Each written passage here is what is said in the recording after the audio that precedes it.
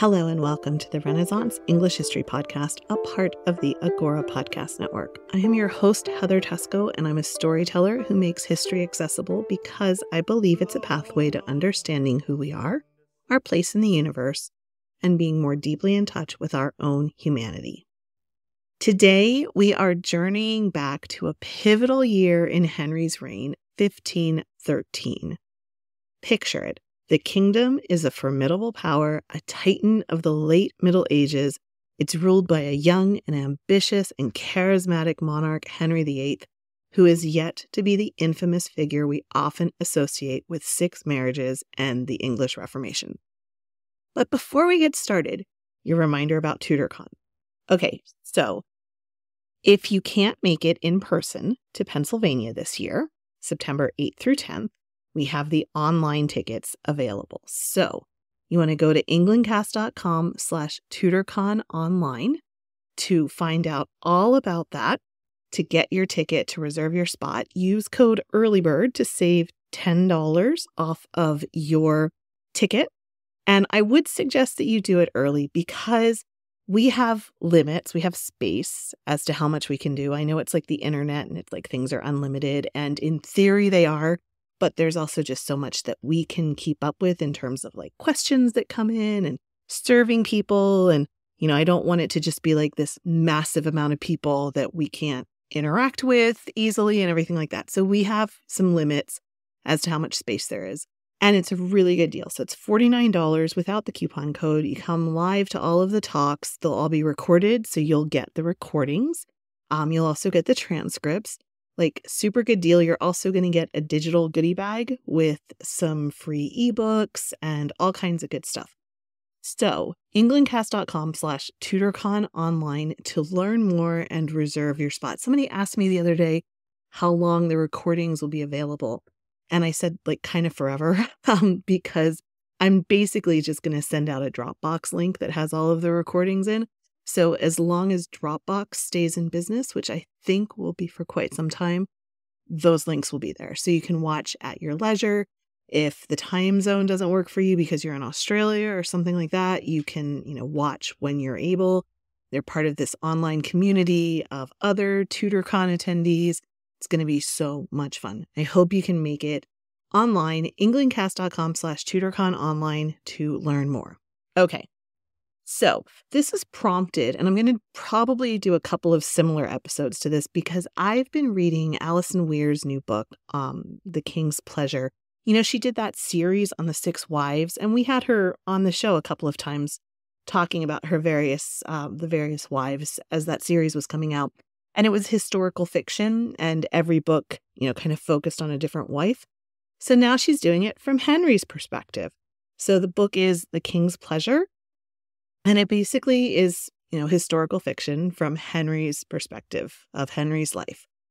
And so it's gotten me thinking about things that I haven't thought about yet because, as much as I say I'm all in favor of empathy and seeing other sides and everything like that, I don't often think about things from Henry's perspective. That might be a failing on my part. So anyway, reading this book has gotten me thinking about things from Henry's perspective. Because, nobody thinks they're the villain. Nobody in life. This is like a life pro tip, right? You have to remember in life that even the villains don't think they're the villains. And so Henry never saw himself as a villain. He often just saw himself as being wronged. So yeah, it's been interesting reading that. But the one thing is she has it divided up by years, right? And so I was reading the year 1513. So much stuff happened. And I thought, I need to do a podcast, one of those like year in the life kind of things on 1513.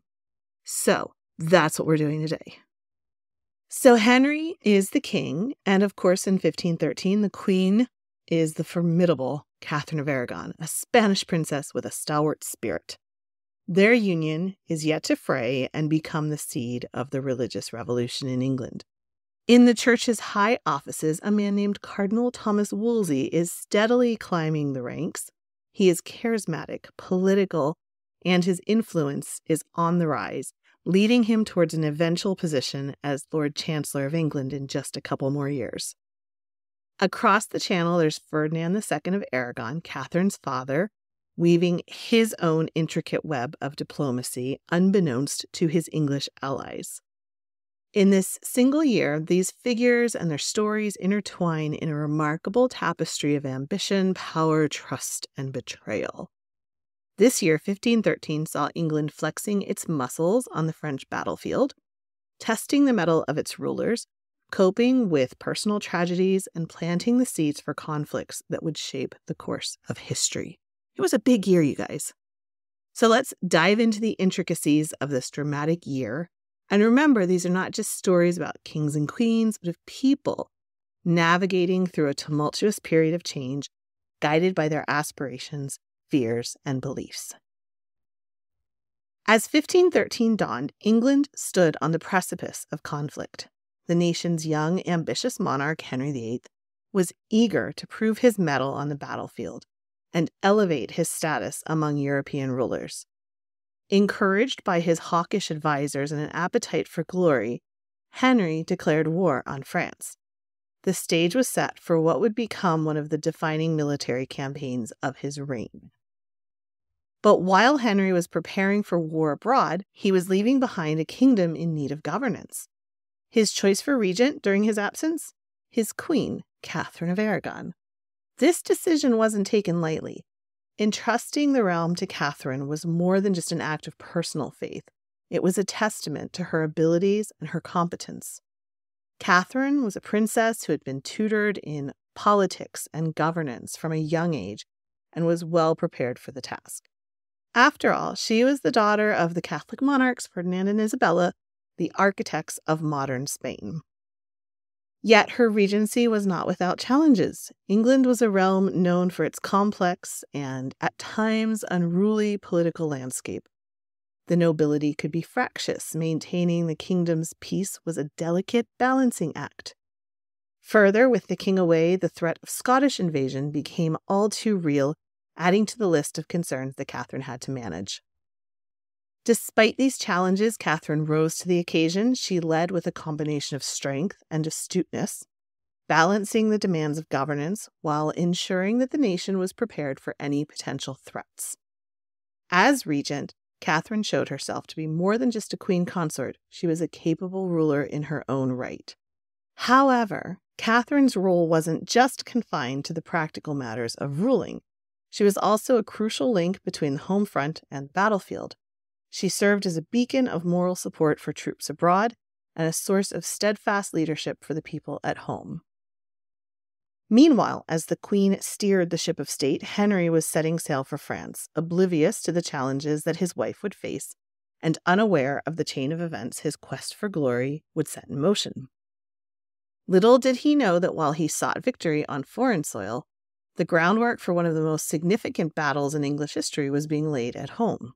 As we shall see, the year 1513 was not just about military campaigns and diplomatic maneuvers. It was a test of leadership, both on the battlefield and within the castle walls. It challenged preconceived notions of power and revealed the mettle of those who held it. In the absence of her husband, Queen Catherine had assumed the mantle of leadership. And while Henry VIII was seeking military glory, a threat emerged closer to home.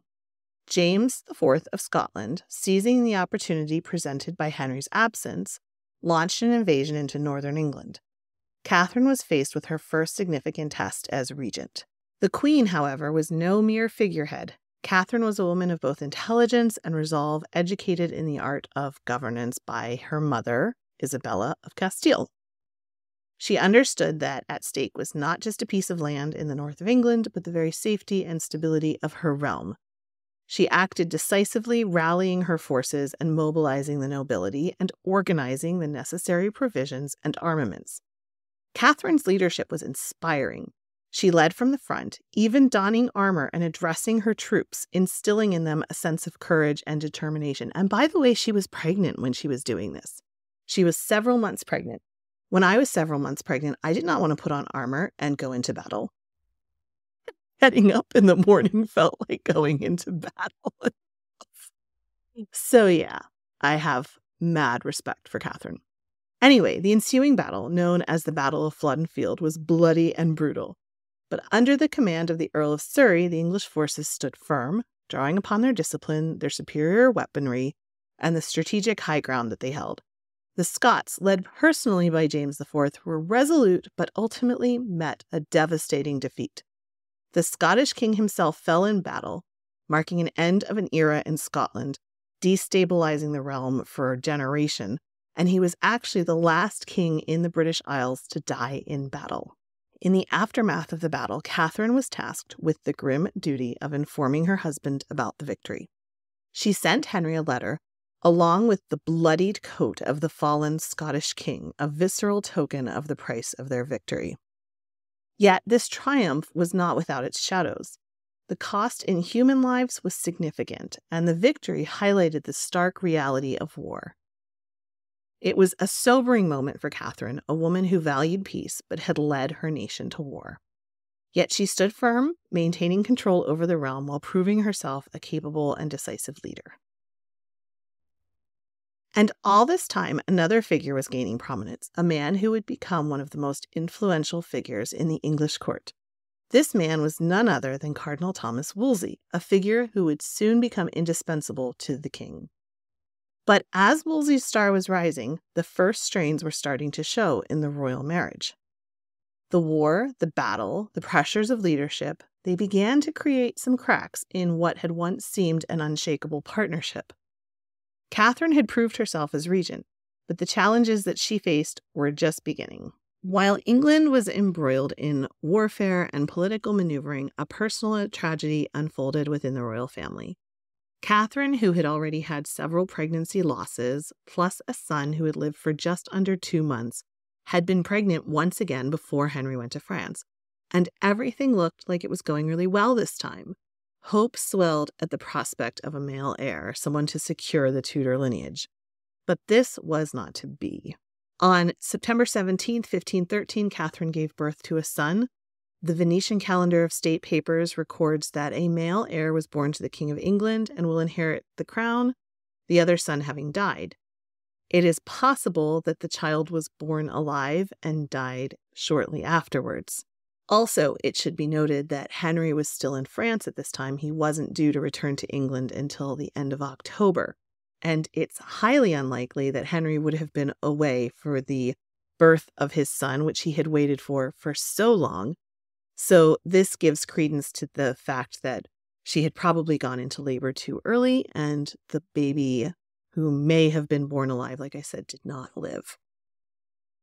This, of course, was a deeply personal loss, also another political setback, adding to the pressures the queen faced as she navigated the demands of her regency. She was still regent then when that was going on, too. So, yeah, not an easy time for Catherine. So like I said as well, during this time, Cardinal Thomas Wolsey, a man of humble origins, was consolidating his power and influence. Wolsey was not of noble birth. He was the son of a butcher in Ipswich, but his intellect and political acumen had caught the attention of the young King Henry. He had also served Henry VII in some minor roles. But while Henry VIII was away on his military campaigns, Wolsey's influence and power grew, creating an indelible impact on the English court and its politics. Wolsey's rise was a reflection of the changing dynamics of power in Tudor England. No longer was the nobility the sole gatekeeper of influence. A man of common birth, armed with education, cunning, and the favor of the king, could ascend to the highest ranks of power. But Wolsey's ascent was not without implications. His increasing influence began to create an imbalance in the court, a shift that would have far-reaching effects in the years to come. His ideas, particularly his conciliatory approach towards France, were often in stark contrast to the warlike ambitions of his king. In the midst of these sweeping changes, Catherine and Henry's relationship began to face its first tests. Catherine's miscarriage, Henry's ambition and need for a male heir, the strains of war, and the shifting dynamics in the court all served to create tension within their marriage. But then, in the midst of all of this public and personal drama, there was a political betrayal brewing, a betrayal that would come from a surprising source and would send shockwaves through the English court, altering the course of events in ways that Henry and Catherine could hardly have anticipated. In the grand chessboard of European politics, alliances shifted like sand. But there were some loyalties, some bonds that were supposed to be unshakable. Among these was the bond between England and Spain, solidified not only by their shared political interests against France, but also by the marriage of Henry and Catherine. Yet, 1513 would challenge this assumption. While Henry was focused on his military campaigns in France, this betrayal was brewing. The source of this betrayal was none other than Ferdinand of Aragon, Catherine's own father. To understand the magnitude of this betrayal, we must remember the strategic importance of the English-Spanish alliance. This was a bulwark against the power of France. It was supposed to be a joint front, a testament to the shared ambitions and mutual trust between the two nations. But Ferdinand had other plans. Seeing an opportunity to advance his interests, he negotiated a separate peace treaty with France, effectively leaving England isolated on the battlefield. This move wasn't just a political maneuver, it was a personal betrayal that severed trust between the two kingdoms. This act sent shockwaves through the English court. It was a personal affront to Henry and Catherine, and it laid bare the harsh realities of power politics, where familial ties could be sacrificed at the altar of national interest. For Catherine, who had just finished up a successful term as regent, this betrayal was a bitter pill to swallow.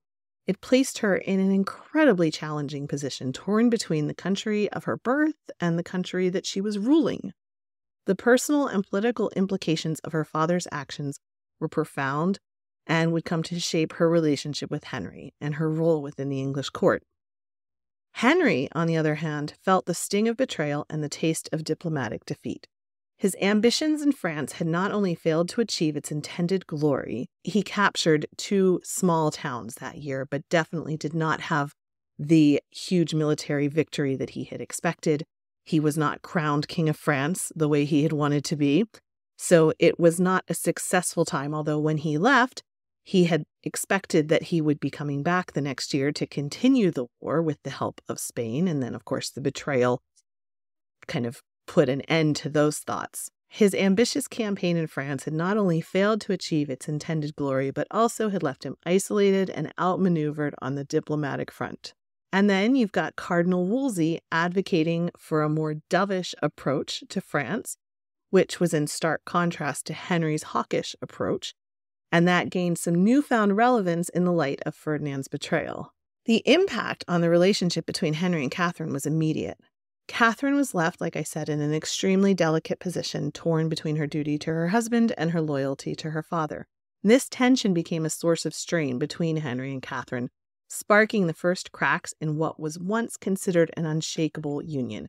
Henry started to doubt Catherine, doubt whether he could trust her, suspect that maybe she had been in on it from the very beginning, and he started to distance himself from his queen. He began to question her loyalty, and the suspicion, though unfounded, became a rift that would only widen with time. It wasn't a permanent rift. Of course, the great matter wouldn't start for another decade, but it was some early signs that things were not all wonderful. And then you add to that Catherine's inability to provide Henry with a male heir. This became a much more pronounced issue. The loss of their son earlier that year now became a political problem, and it was a failure that was unfairly laid at Catherine's feet, adding to the strain on their relationship. Then you've got Cardinal Wolsey, his stars on the rise, finding himself in an increasingly influential position, advocating for a conciliatory approach towards France, which was once a source of contention with the king, but now suddenly seems like a pragmatic strategy in the face of England's isolation. This shift did not go unnoticed by the royal couple. As Wolsey's influence grew, so did the sense of uncertainty and instability within the court. The stage was set for a power struggle that would further deepen the cracks within the royal marriage. As 1513 drew to a close, the fallout from the events of this pivotal year were becoming clear. It had been a year of war and diplomacy, power and betrayal, love and loss. The decisions made and the actions taken during this year had far-reaching consequences, reshaping the course of English history. But perhaps most importantly, it marked the beginning very early beginning of the end of one of history's most famous royal couples. The events of this year laid the foundations for a tumultuous era marked by religious upheaval and political intrigue and royal drama. The fallout from 1513 would echo through the years, casting long shadows on the reigns of Henry and Catherine, setting into motion events that would culminate in England's break with the Catholic Church and the end of the royal marriage. So we will leave it there for right now. Thank you so much for listening. Remember, you can hop into the Tudor Learning Circle at tudorlearningscircle.com. It is a social network just for Tudor nerds to discuss this and all things related to Tudor history. And remember to grab your TudorCon online tickets at englandcast.com/TudorCon online. I hope you enjoyed this delve into 1513. And I'm probably going to be doing a couple more of these because reading this book, having it divided up by years, has kind of shown me some things with a different perspective than I had before. So anyway, thank you so much for listening, and I will be back in a couple of weeks. Talk to you soon. Bye-bye. Blow, northern wind, a scentful may be sweating. Blow, northern wind, blow, blow, blow. Ich hatte Bord in Bauerbricht, dat soll semlis und Sicht. Mens cool Meiden of mich, fern freit von